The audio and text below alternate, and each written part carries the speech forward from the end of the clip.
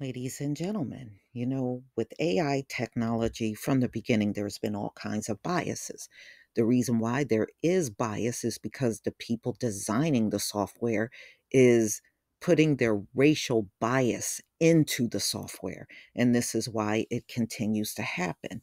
There's another case of a black man being accused of a crime, and the artificial intelligence software got it completely wrong.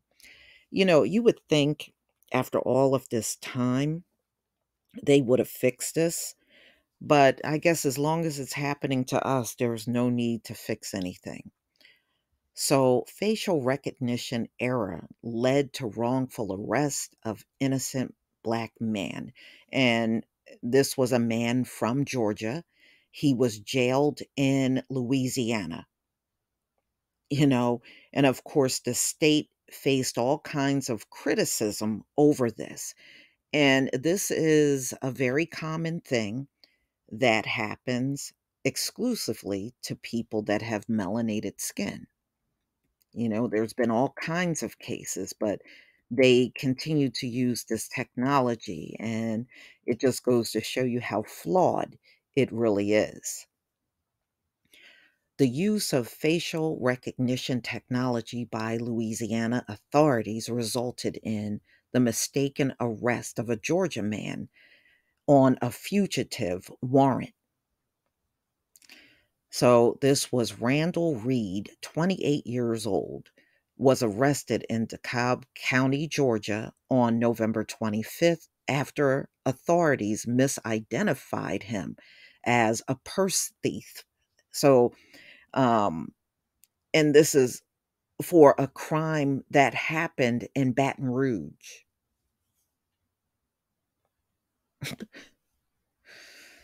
Wow. They told me I had a warrant out of Jefferson Parish. I said, "What Jefferson Parish?" Reed said. "I have never been to Louisiana a day in my life." Then they told me that it was for a theft. So not only have I not been to Louisiana, I also don't steal.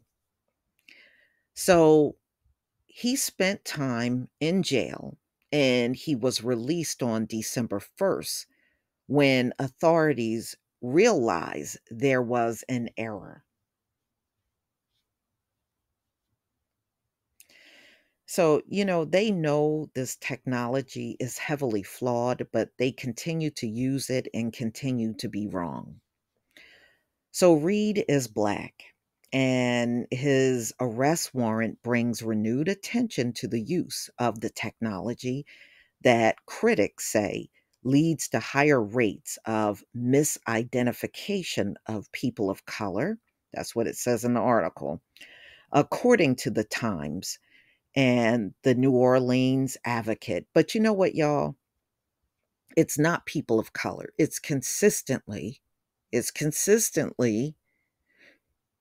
us melanated folks. Okay? It's not all races. You don't see this happening to Asians and people of other races, Arabs. So, no, it's us because this country has all kinds of biases when it comes down to us. And like I said, they're putting their bias in the software. This is really a good test. There are barking dogs outside right now, and it didn't pick up at all on my mic.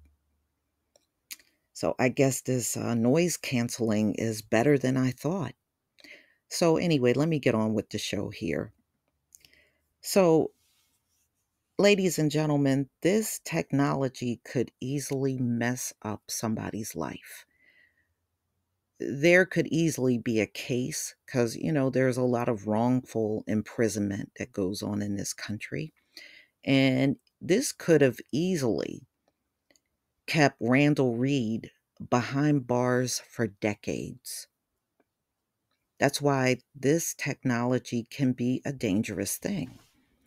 And, they know the flaws that are in it, but they continue to do this and they use it and it continues to fail when it comes down, especially particularly black men. So it's a good thing it got caught and he was released from jail pretty quickly. He looked like he spent probably 2, 3 days behind bars, but he really should not have faced any of that. I don't know why it's so difficult for many of these cops to believe that maybe the technology is flawed. And this man is telling you he's never, ever been to Louisiana. He's never been there a day in his life. But you know how it is. No matter what we say, it's almost like they turn their ear switch off and they can't hear or understand anything that you're saying to them. But then you're left looking foolish when you got the wrong person. So my question is, how well are you really doing your job? Because it don't look like you're really good at it. So, ladies and gentlemen, how do you feel about this? How do you feel that they know these flaws are there, but nothing is being done to correct it? And they continue to use AI that is heavily flawed with not a care in the world. Please leave your comment and subscribe. Don't forget to hit on the notification bell, and I'll see you on the next video. Peace, family.